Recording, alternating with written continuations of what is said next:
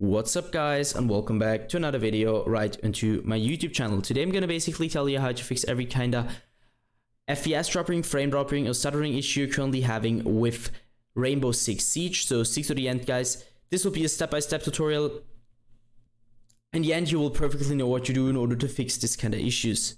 Before we start right into the video, I just want to let you guys know that I would really appreciate it if you would just leave a like, a comment or a subscription right into my YouTube channel. It would really make my day and help me out as a little YouTuber as I am. Especially subscribing would be such a big support for me guys. You would support my work here on YouTube a little bit and I'm gonna really be thankful for that, and I'm gonna thank you for that. So anyways, I would just say let's get right started. So the first step in order to fix this kind of issue is going to be to navigate to the very bottom of your screen, where you're going to right click your taskbar and open up your task manager, or just simply use the shortcut for that. The next step is going to be to navigate to the top left corner of your screen, clicking onto processes, and once you click processes, I want you to click onto CPU and end every single task which is currently having too much CPU or GPU usage at the moment. So let me explain that.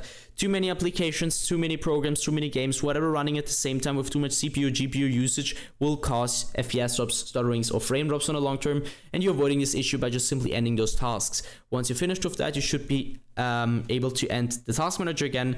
Navigate to the bottom left corner of your screen, where you're going to click onto the Windows symbol, open up your settings and navigate right into gaming, where you're going to stick around the Xbox game bar. Well, obviously want you to turn this off because the Xbox game bar doesn't really come with any benefit besides impacting your performance really bad. You don't want it, so just simply turn this off.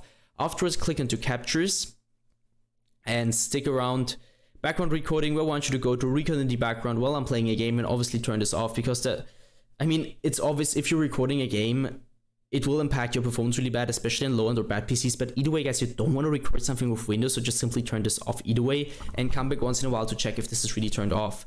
Afterwards, I want you to click into game mode, and once you're at game mode, I can't really tell you not to turn this off or on. You need to check it for yourself because it's system specifically. Just stick with the setting which is working better. Go back once and hit update in security.